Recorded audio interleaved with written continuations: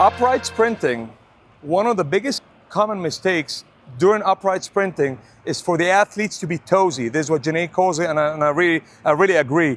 Landing on the toes or landing only on the ball of the foot. We want to land flat-footed, meaning getting that dorsiflex movement with the foot before you hit the ground. Heel barely misses the ground, she's landing flat. So our way of fixing it, as we talked about, our philosophy is to use forced mechanics drills versus only talking about things. She's gonna give me A skips, a two-stroke movement up to the Z, down, but now you're gonna land on your heel. So can you just get your foot up, hit your heel a little bit, just get some kinesthetic awareness to remind yourself of the part of the foot that will be hitting the ground. This is very safe and very, very appropriate. So come up to the Z, land on the heel, very controlled, just feel landing on the heel, go ahead. Just a regular A skip. On the heel, the part that you hit. Now we're really teaching the dorsiflex movement and getting her to land on the heel to really get her toes up. A little exaggeration to make sure that she's getting the concept. You're gonna turn around. Now I want you to hit your heels one more time just to remind yourself, this is the contact of the point to the ground. You're gonna give me B skips, landing on the heel. Before you go, can you get your toe up? Just get your foot up, dangle your toe down. Now, her foot coming to the ground, now her leg is so long, we want to make sure that the leg is short so it can swing quicker to the ground, because the faster it comes down to the ground, the more force you get out of the ground, the more productive you'll be during the air mechanics, the flight phase of the sprinting. In baseball, if you have a hitter that's swinging the bat and they're slow, what they do in baseball, they bring them a shorter bat to be able to swing quicker. In sprinting, a longer foot, a longer leg, will swing slow, produces less force, thus sprint slower. Now we want to make sure that that foot, that leg is shorter by getting dorsiflexion, and make sure that we're landing flat-footed to take advantage of her powerful calf muscles. So give us B skips, landing on the heel.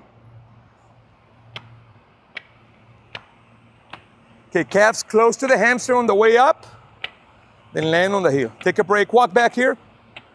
Great job. If you want to just come back here. Now, recovery mechanics in upright sprinting, just get the calf close to the hamstring, get up to the Z. Yep. One more time. From the ground, pull it forward to calves to hamstring. Bam. This is what we're looking for in recovery mechanics. It makes her leg shorter, thus can swing up faster.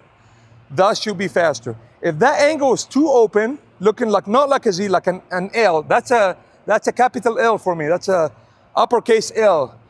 That's a longer lever, will make the thigh swing slower coming up. This is not what we're looking for. We want to come up quick, calves to ham to the Z, then push directly down. Do it again.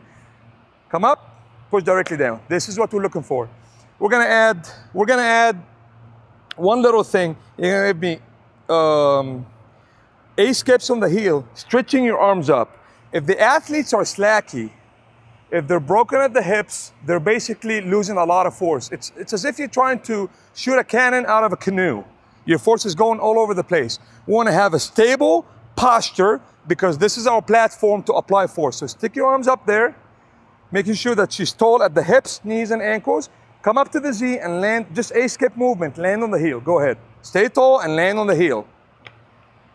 Staying tall and landing in a dorsiflexion, getting the heel close to the bottom the way up to make sure that we have a shorter lever at recovery, which will make it faster.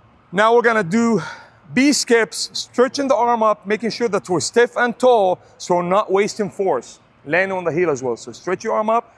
Okay, calf close to the hamstring on the way up, shorter recovery, and land on the heel. Great dorsiflexion, great tall body, stable body posture. Now we're really efficient in applying our force.